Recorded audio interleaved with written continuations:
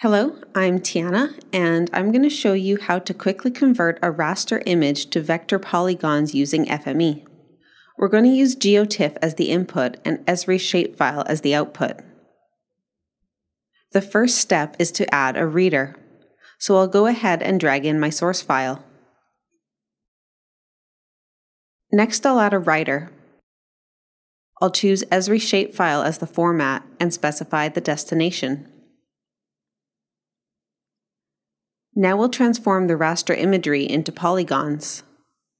I'll connect an FME transformer called the raster to polygon coercer, which will create a polygon for each area of pixels with the same values.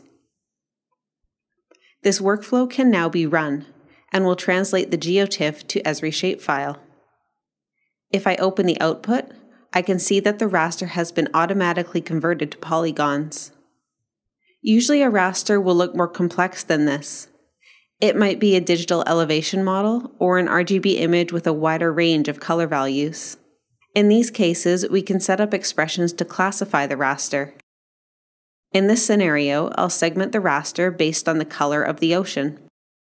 If I had a digital elevation model, I could also segment based on elevation, say by rounding to the nearest 25 meters. Classifying can be done using a raster expression evaluator. I'll double-click to open the parameters and enter an expression that considers anything with a low red or green value to be blue. This will separate land from ocean. Then I'll click Run.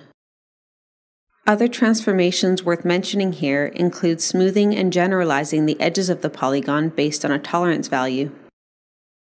You might also want to create an attribute to identify whether the polygon is ocean or land.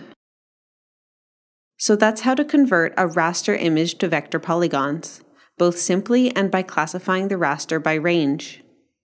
Learn more and download your free FME desktop trial at safe.com.